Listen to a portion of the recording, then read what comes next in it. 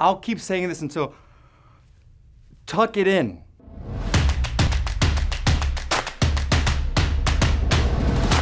It's time for your quick tailor tip from yours truly. Nothing is quite as sloppy as an unkept, untucked shirt.